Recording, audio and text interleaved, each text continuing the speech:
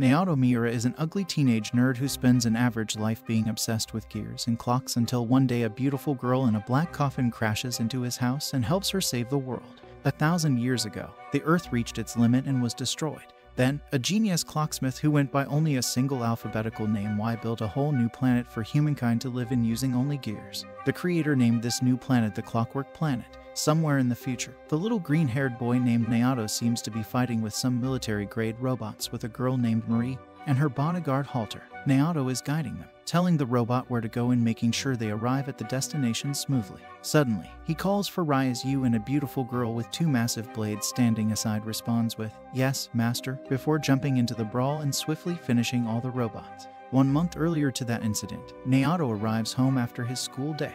It is revealed that Naoto has a weird obsession with clocks and gears. However, still being a loser, he has never been able to fix even one clock by himself and still asks God for an automaton to fall from heaven to make his dream come true. As he is having these thoughts, God hears his wish and sends him a big black coffin crashing into his roof. After narrowly escaping danger, he sees a button on the coffin. Curious, he presses it, revealing a beautiful gray-haired female robot in a sleeping state.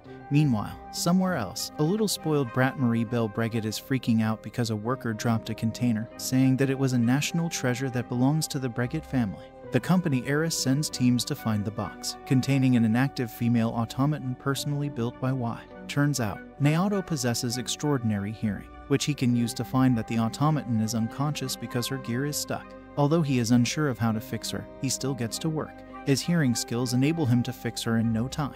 After fixing something for the first time in his life, Naoto decides to rest, but an explosion occurs, taking him down with it. Thanks to the automaton he has just fixed, she wakes up and rescues Naoto in no time and flies him away from the collapsing building. However, she drops him real fast after they make it to a safe distance. The automaton introduces herself to Naoto as Ryu, Unit 1 of the initial Y series, who has been malfunctioning for 206 years. She thanks Naoto for repairing her and asks if he is able to repair her only by listening to the sound of her gears. Naoto nods to that question, and impressed by his exceptional hearing, Ryu asks Naoto to become her master, to which he hesitates at first because of all the risks, but seeing that he is getting an absolute cutie, he agrees. Ryu then takes his finger and puts it in her mouth and starts doing weird things and eventually registers him as her master. Afterwards, Naoto and Ryu go out to see a place to live since Naoto's place is destroyed because of Ryu's coffin crash landing. Naoto takes Ryu to a place to stay, but 3 creeps appear and start troubling her. Naoto tries to stop them and result winning Ryu's robotic heart. In a split second, Ryu takes out her sharp blades and threatens the guys to run away. Late at night, Marie wakes up and runs towards her guard to arrange the meeting with a team of clocksmiths. But, as expected, she commands and calls her guard dummy for stating the obvious. After the encounter, Marie briefs the team leaders about the gravity irregularity. They discuss the potential malfunction within Kyoto's gears, warning that if not addressed promptly, the military might intervene to purge Kyoto and prevent the malfunction from spreading globally. Later, Marie and her bodyguard Halter visit Kyoto Core Tower in order to inspect the lower floors, but the place comes under the military jurisdiction, so one of the military personnel will be going with her. While in the lift, the military personnel tries to disrespect her, but Marie swiftly shows the military personnel who is the real boss. After threatening the military personnel, he discloses that the military has already decided to purge the city known as Kyoto Grid in 20 hours. After listening to this, Marie gets angry that the military is going to kill over 20 million people living in the Kyoto Grid because they could not fix the gravity issue. Marie decides to fix the problem by herself, but it does not seem that they have much time on their hands. Elsewhere, Naoto wakes up as he continues to hear noises from beneath the Kyoto Grid. Ryu assumes that it might be because of minor errors in the city's mechanical system. So after using his enhanced hearing, Naoto also determines the malfunction is 70,620 meters down, to which Ryu replies that must be floor number 24. Naoto asks how she knows about it, to which she reveals that she is also created by Y himself. Later, Naoto takes her out. While sitting in a cafe, Naoto reveals that he wants to get registered in a guild so he can work in core towers. Meanwhile, in the Kyoto Core Tower, Marie makes a call to the communication officer Lemons to tell him about the military's decision to purge the city. Upon her request, Lemons connects her to the service chief Conrad, who tells her that the power is off, so it will not be easy to get to the 24th floor where the anomaly is, even with the help of her bodyguard who happens to be a cyborg. Elsewhere, Naoto on his way to school feels uncomfortable as he is the center of attention for everyone because of Rya's-yu. Anyway, Naoto asks her what she will be doing for the time being, but surprise, Rya's-yu transfers into Naoto's school in a cute uniform. She tells the class that she is not interested in being friends with anyone and declares herself Naoto's property, earning his classmates' jealousy. Later, while on their way back home, Naoto sees a clothing shop and asks Rya's-yu to come with him. Naoto makes Rya's-yu try on a formal suit which looks cute on her, and yes, somehow it leads to an awkward moment. Marie gets to where the barrel is with the help of Halter, but things ain't that easy as they now have to face military automatons to reach floor 24. Meanwhile, Halter shows his crazy moves. Marie reconnects its restoring power. In the process, there are 9 hours and some minutes remaining to the purge. Marie and the other clockmakers still can't find the anomaly, but still she does not give up and asks the clockmakers to keep narrowing the parts down. But before they can work, the guild asks her to stop. Upon her refusal to withdraw, Marie's license gets revoked by Officer Lemons. This is when Marie realizes that Lemons is helping the military in order to make the Breguet family seem bad. So, Marie blames herself for being the reason the military wants to purge the entire Kyoto grid, and believes it is their way of getting to her. She then decides to find a way to stop them in their mission. At the mall, Marie runs into Rya's-yu and recognizes her immediately. Marie tells Naoto to return Rya's-yu as she is the property of the Breguet family, and they are currently in need of her help. Naoto refuses to release Rya's-yu to her. Marie, being the girl she is, impulsively starts talking about how to kill and get rid of Naoto's body, even though Halter tries to shut her up. She does not listen to him until she realizes Rya's-yu's sharp blades around her neck. Halter initially points his gun towards Naoto but soon puts it down and talks to both of them. Marie and Halter both reveal to them the problem and how the military wants to purge Kyoto City. Rya's-yu was designed by Y to maintain the planet's gears. However, Rya's-yu replies that her official designation is to listen to what her master says, and she is solely made to follow his instructions. Suddenly, Naoto's ears pick up another gravity anomaly noise and ask them to duck down. After it ends, both Marie and Halter are shocked and ask him how he was able to hear the noise even before any of them. Now, here comes Rya's-yu, who starts praising her master and tells Marie and Halter that only Naoto was able to repair her after 206 years later with the help of his extraordinary hearing. Marie asks Naoto's help to fix the situation on floor 24, as no clocksmith is able to pinpoint which gears are having problems. Naoto wants to refuse, but Rya's-yu tells him that her little sister, Ancho R, is in the basement of the Kyoto Core Tower. This gets him to change his mind immediately. Marie tells Naoto they need to hurry to the core tower before the army realizes their plan, to which Naoto replies that it's too late. The army already knows, thanks to Naoto's exceptional hearing. He lets them know there are 12 automata in the parking lot so he can warn the others before they go in. Naoto's super hearing gives them an edge over the automata, and they can destroy them all in no time. Lemons receives news that Marie is dead, so he orders them to lie and says Marie got lost in the purge because he's afraid people will find out he killed her with the advanced automaton.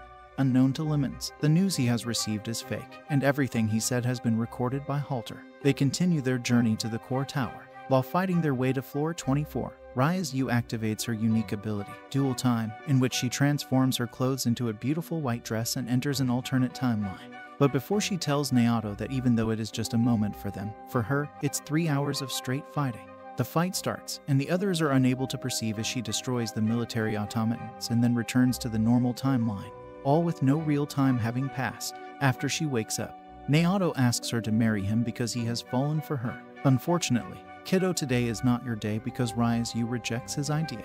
Naoto initially gets sad but removes his headphones and becomes a lie detector himself, upon being asked if she loves him, to which she replies yes. Anyway, Rya's-yu also reveals to both Marie and Halter that unlike other automatons, she has free will and can make her own decisions. The group finally makes it to the 24th floor, only to meet Service Chief Conrad and the rest of his team at the pressure control. The gear-obsessed kid, Naoto, is amazed to see so many massive gears and calls it beautiful, but Rya's-yu gets upset and starts crying because Naoto likes the gears more than her, but Naoto reveals that he likes her and the gears equally.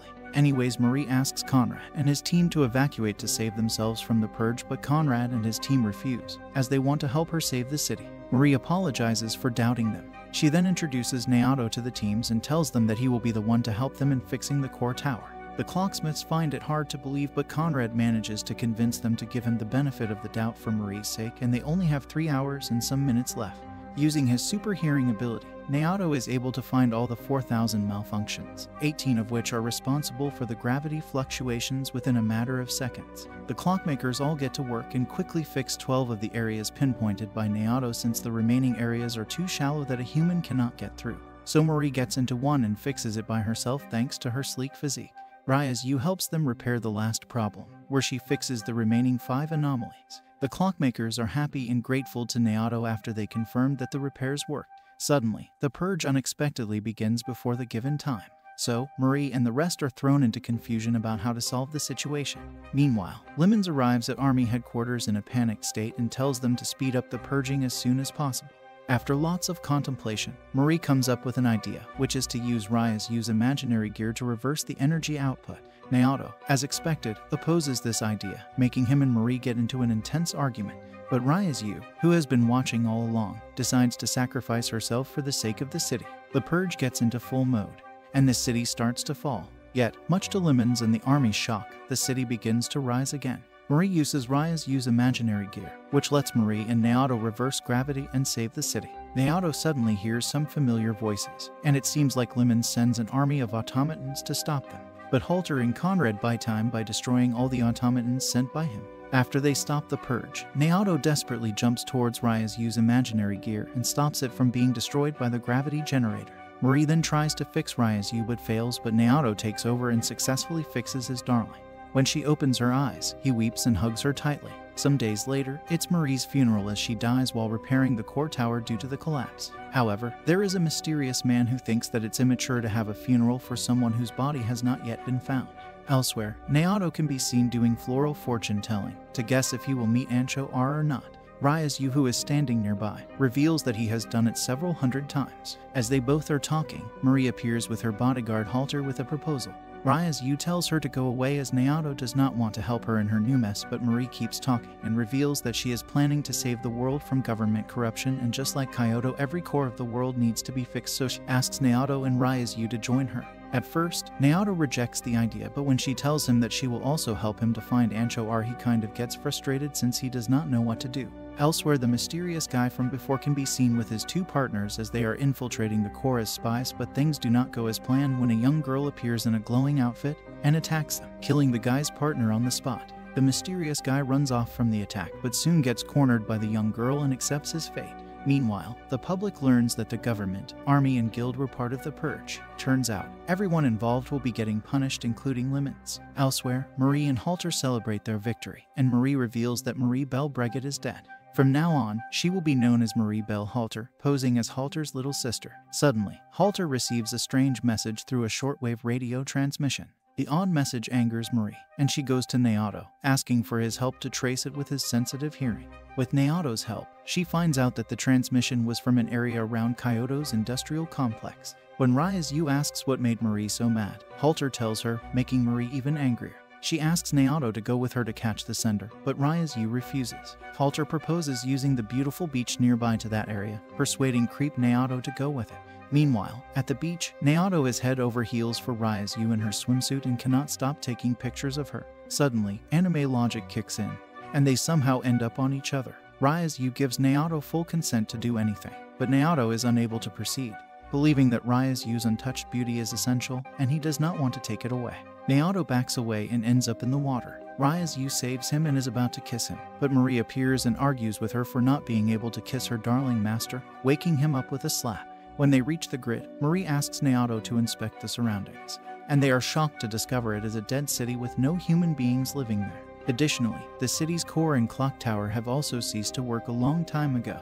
Naoto proposes that it must be because an initial Y-series unit like Ryu existed in the city. Ryu supports his claim and helps them get into the factory. In the factory, they come across a big hole in the floor. Naoto claims that there is something in that hole, but Marie and Halter are reluctant to go down there.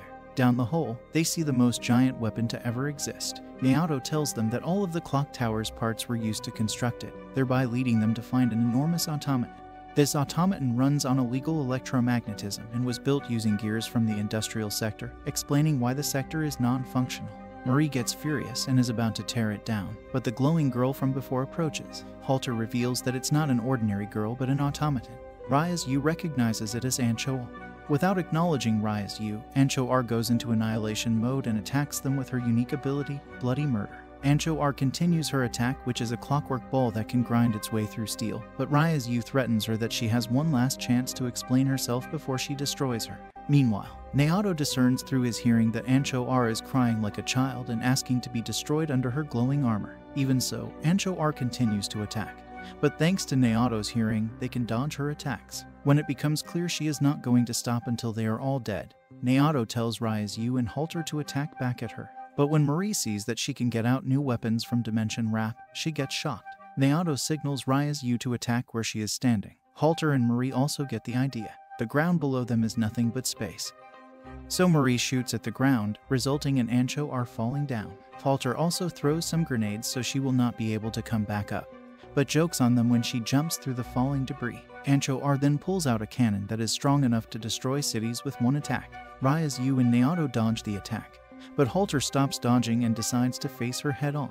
In trying to save Halter, Ryu and Naoto fall into the deep underground hole that was made for Ancho-R. Marie screams for Halter to save the duo, but he claims it is pointless since humans can't survive in the deep underground and retreat. Marie weeps and blames herself for getting Naoto killed.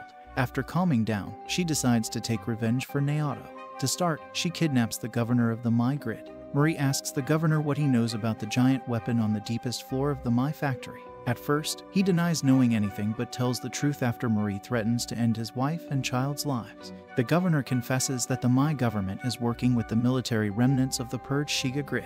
He also concludes that the Shiga Grid was cleared because of the illegal electromagnetic experiment that was against the law.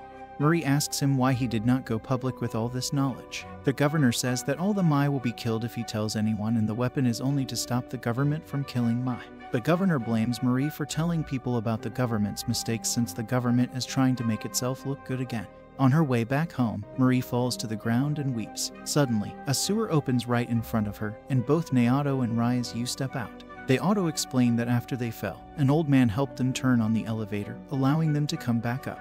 After learning that Ancho-R and the giant weapon are headed to Tokyo, Naoto makes up his mind to go to Tokyo to save Ancho-R. In the bustling streets of Akihabara, Naoto takes a bold action, setting off an explosion after a cringe broadcast only to ensure the safety of the citizens by driving them away from the upcoming danger. Meanwhile, in the depths of the underground, Marie, Conrad and his team are preparing to confront Ancho-R and the massive automaton to destroy the city. Marie also regrets allowing Naoto to broadcast, but Conrad tells her that she is not a good actor and should embrace her inner self as it is beautiful. Later, Naoto gives directions to Halter and Marie about the continuous attacks from automatons, until he calls for his darling, who easily destroys all the automatons in a matter of seconds. Naoto collaborates with Ryu to devise a plan against the upcoming automatons and Ancho-R. Ryu tells Ancho-R that they will help her, but she also needs to fight from the inside in order to be free. Both automaton girls transform. Ancho-R uses the power of bloody murder, whereas Ryu employs the power of dual time, creating an alternate timeline to face Ancho-R head-on. However, after fighting for not so long, it becomes evident to Ryu that Ancho-R, who is specifically designed for combat, outmatches Ryu even in her own alternate reality. A revealing flashback exposes Naoto's realization that Ancho-R cannot harm humans, only other automata, so devised a plan to use him as bait, but Ryu rejects the idea as she cannot do this, but Naoto persuades her. Thinking on her feet, Ryu uses Marie instead of Naoto as a stationary shield, frozen in the original timeline. An intense moment unfolds as Ancho-R, on the verge of accidentally harming Marie, experiences a sudden halt in every gear within her body. Seizing the opportunity, Ryu acts fast and immediately destroys the mask that is controlling Ancho-R. The duo is then returned to the original timeline, where the battle between the military and the group has come to its end. Both girls seem to be lying on the floor unconscious. Naoto and Marie rush towards them. Naoto is glad that the both girls are safe and out of danger. Later, Ancho-R is now at Marie's safe house, dreaming of her safe place, where she watches two toys arguing with each other until one of the toys asks them to stop. After waking up fully repaired, Ancho-R warmly greets Naoto, Marie, and Ryu and calls them her father, mother, and big sister, respectively, but Naoto shocks and asks her to call him her brother as he wants to marry Ryu, but agrees to be her father as she calls him daddy in a way that melts his heart. In a heartfelt moment, Ryu asks her to register Naoto as her master if she wants to.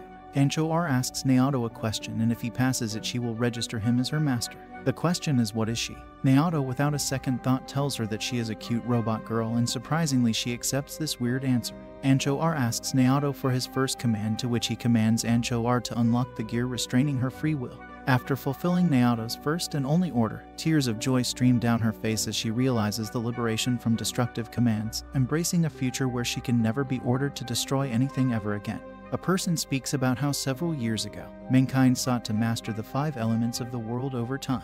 They had acquired power so great that it almost approached the divine. Then one day it came crashing down on the humans when the earth was destroyed and reality was rewritten, and they were faced with the knowledge of just how small they were in front of God. So they created their own world in order to survive. Back to the present. An old man is sitting on the throne with people bowing to him. Meanwhile, Naoto adores Ancho R and her cuteness. Suddenly, the cube tied around her neck opens up and violently expels the head of the mysterious man from before, and Marie manages to partially fix it so that it can communicate. As the mysterious man from before opens his eyes, he immediately recognizes Halter and Marie. The mysterious man asks them about the mysterious automaton Yatsukahagi, to which they reply they do not know about it. The mysterious man shocks and reveals that he is the one who sent them the transmission, and as they were talking, the troublesome automaton Yatsukahagi activates and withstands the military's attempts to obliterate it. Afterwards, the automaton unleashes a magnetic explosion that brings all the gears in Akihabara to a sudden halt, including Rya's-U, Ancho R, and Halter. Caused of these malfunctioning gears, they shut down. Somewhere else, the defense minister uses desperation to seize the military as they deploy the capital defense cannon to annihilate the massive automaton.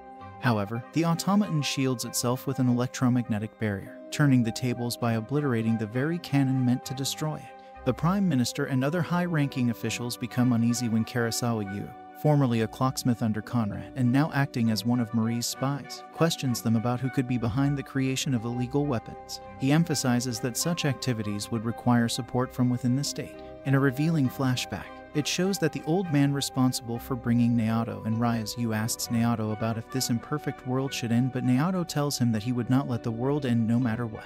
Revealing the present, the old man is also the mastermind controlling Yatsukahagi on the surface, hinting at his hidden agenda for the future. After some time, Naoto wakes up and Marie shows him that her screws are attracted to each other, harboring towards a chilling discovery that every piece of metal in Akihabara, including the crucial gears and automatons and cyborgs like Halter, has been magnetized. Marie looks around with sadness, informing Naoto that they cannot do anything, even though they can't go outside. Naoto does not lose hope as he creates a hole through the wall and starts finding cables to climb down. Naoto also notices the gear being stuck. Rya's-U's overheating reaches a critical point, so he lifts her up, getting severe burns on hands. Surprisingly, Ancho R wakes up, causing Naoto to immediately hug her. Ancho R discloses that there is a built-in mechanism that allows her to demagnetize by reaching Curie temperature. Later, Rya's-U is having a big problem since she is getting too hot, so Naoto quickly moves her to a colder place to cool down. In the middle of all this mess, Marie is impressed by how strongly Naoto sticks to his beliefs, even when things are really tough. Naoto decides to find a way to demagnetize Rya's-U's gears, and Marie goes along with him to fix Halter after separating his head from his deflated body. Afterwards, Marie and Naoto visit Conrad seeking aid in fixing Rya's-U and Halter, but they are surprised to find themselves outside of a club, and even more surprised when they see Conrad with girls around her. As they go in, Conrad shows them his hidden office in which he is fixing up a pleasure doll automaton. Marie asks Conrad to find a new suitable body Halter as she can't, and also takes an unconventional approach. She places the mysterious man's brain into a pleasure doll automaton body. As the mysterious man wakes up, he introduces himself as Vermith. After knowing that, Marie totally transfers a cyborg brain into an automaton, which can't even a genius do. Vermith is impressed and informs the usage of Yatsukahagi. He reveals that the device requires 66.5 hours to recharge and is ready to begin the attack to manipulate a conflict between the government and the military. After listening to this, Marie is shocked because this can also start a new world war which can cause the world to be destroyed once again. Meanwhile, the government officials are arguing over the fact of launching a missile from a satellite named Tal-1 that will drop a bomb on Yatsukahagi, intending to obliterate both the massive automaton and the couples of cities with it. Meanwhile, in Yatsukahagi, the old man who helped Naoto and Rya's-U to get back to the surface is patiently waiting for the opponent's next move. Back to the main man in the group, Ancho R calls Marie's mother, but she denies it and asks her to stop calling her that.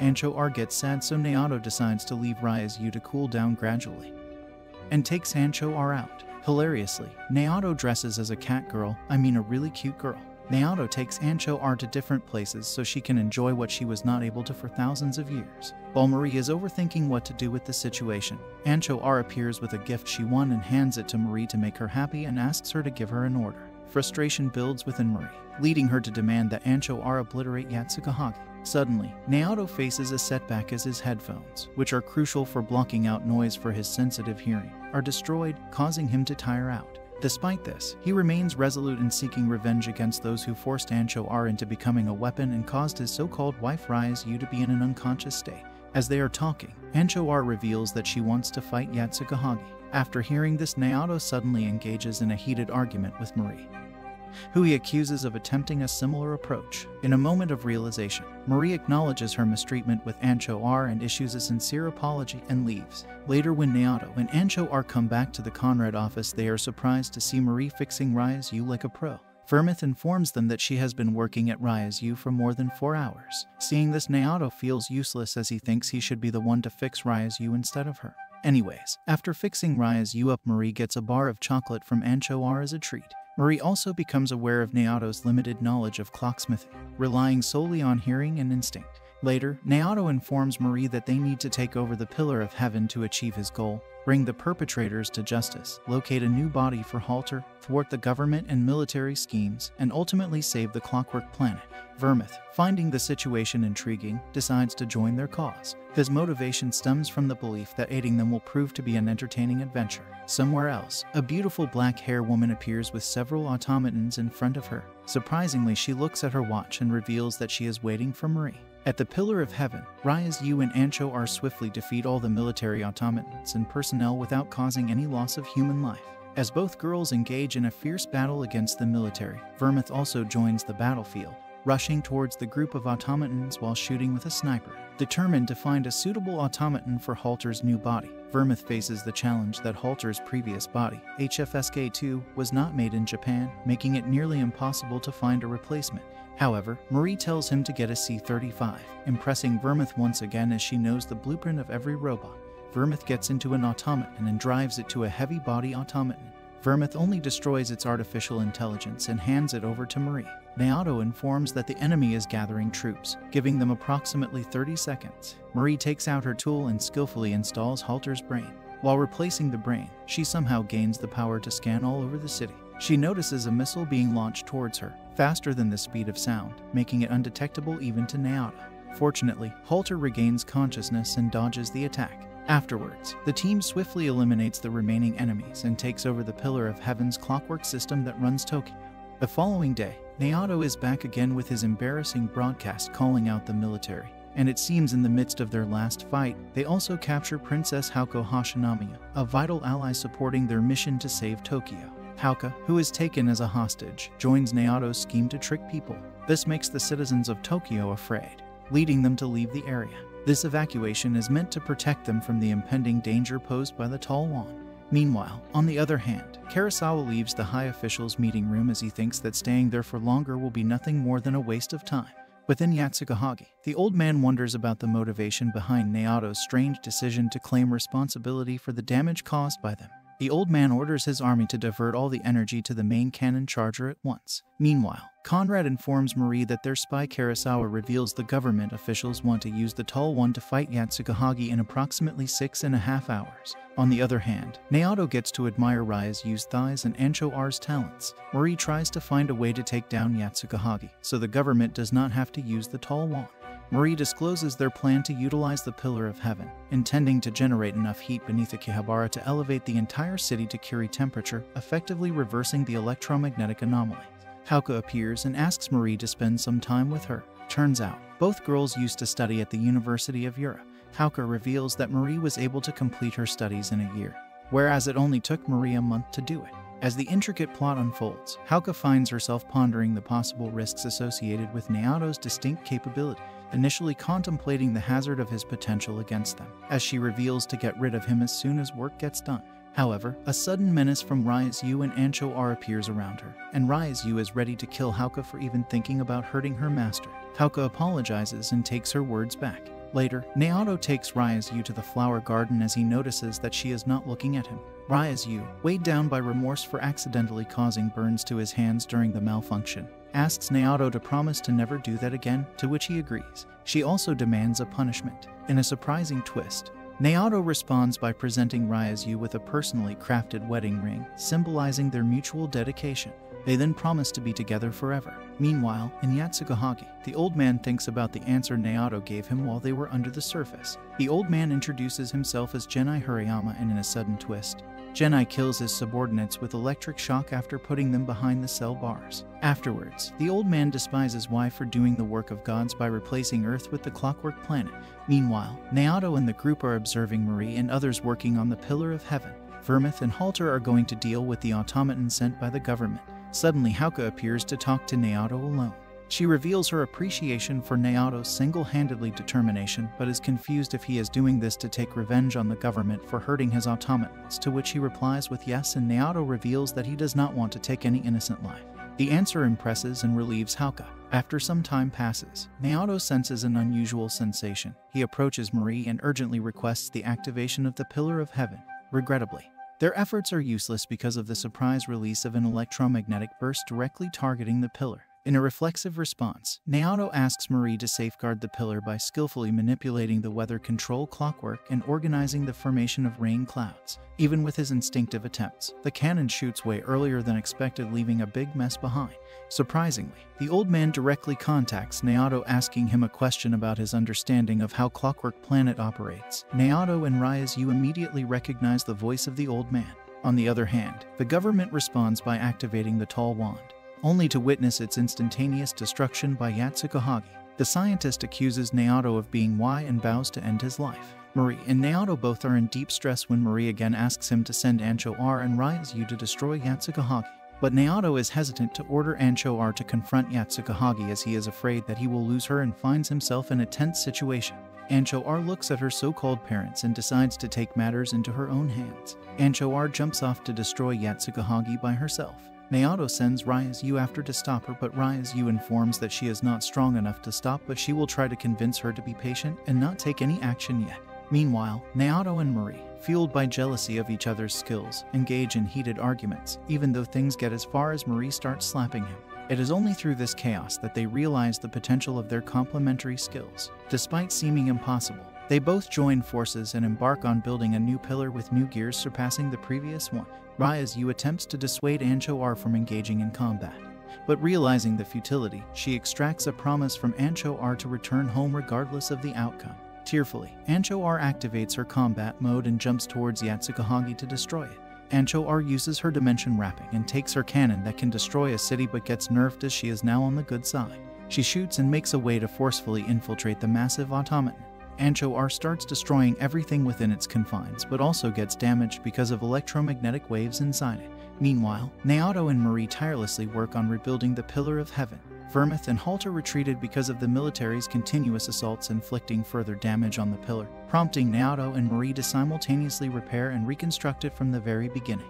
The old man, Genai, again talks to Naoto, referring to him as why the old man tells them to stop working as mankind is already doomed, but Marie replies with a similar answer as Naoto gave him below the surface, making him believe that they are too wise. As the team geared up for Yatsukohagi's destructive plan, Ancho R selflessly put herself on the line, sacrificing her own well-being to destroy vital generators. However, her brave act faced a sudden obstacle when the old man fired a powerful railgun through her stomach. In a crucial moment, the old man is about to kill her, but fortunately Ryazu swoops in, rescuing Ancho R and swiftly incapacitating the old man by severing his hand. But the old man reveals that does not need to worry as another cannon is about to be launched, but suddenly the automaton screen shows an error. Undeterred, Naoto and Marie diligently work together to complete the task of rebuilding the Pillar of Heaven amidst all the chaos and uncertainty. In a surprising turn, the group has nowhere to run because the place has been cornered by the military. Responding to Marie's unconventional plea, Hauka agrees to label them as the most powerful radicals globally. Together with Vermouth, the trio makes a hasty exit from the escalating disorder, abandoning the old man to confront his destiny amid the explosive demise of Yatsukohagi. Fast forward 2 weeks, on a boat in the South China Sea, Halter's brain is reunited with its original body. Ancho R undergoes a complete restoration, and Naoto and Marie find themselves immersed in intense debates while tactically planning their next maneuvers against the approaching battleships. If you liked what you saw, consider subscribing to the channel and stay tuned for more quality uploads.